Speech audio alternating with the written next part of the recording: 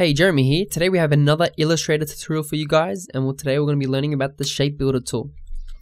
So firstly, the Shape Builder tool is a tool that allows you to combine and create shapes really fast and easy, and I think it's a really great tool. First off, we'll create two ellipses. Press L for the shortcut, and holding Shift and Alt, we'll create a shape, and just hold Alt and click and drag to create the second one.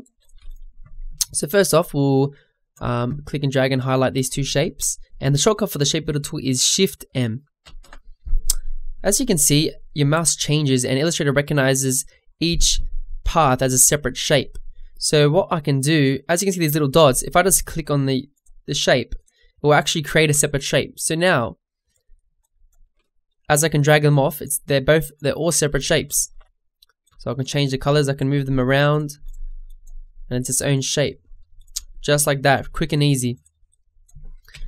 To select multiple shapes, if you want, what you can do is select the shapes again, Shift M, and if you click and drag and hold Shift, everything that is selected within that box or that boundary will actually combine all those shapes within that box. So if I let go, it's just combined all these three circles, and now I have one shape, just like that.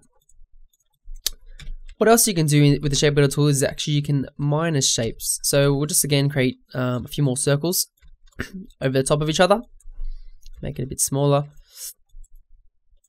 So what I can do now is that when I select the shapes, Shift M for the shortcut, and as you can see, if I hold Alt or Option on a Mac, a little minus sign comes up on next to the mouse. This means that the Shape Builder tool is active, and if I click, it's actually going to minus the shape. So as you can see, this middle section bit is selected. I'll zoom in a bit more, but if I click now, it's actually minus that shape. So what it's actually done is actually created two shapes from minusing them together, which is pretty awesome.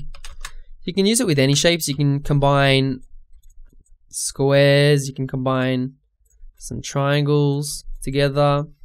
But you just got to make sure you're always selecting the shapes, and then make sure the shape is active. And you can also click and drag, and as you see, it'll create this line.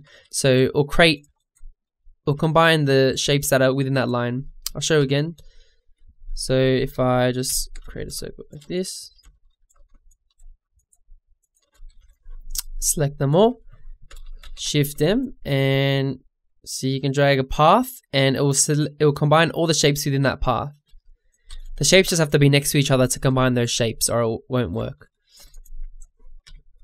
So yeah, that's it guys. Hope you enjoyed the tutorial, and I'll catch you in the next video.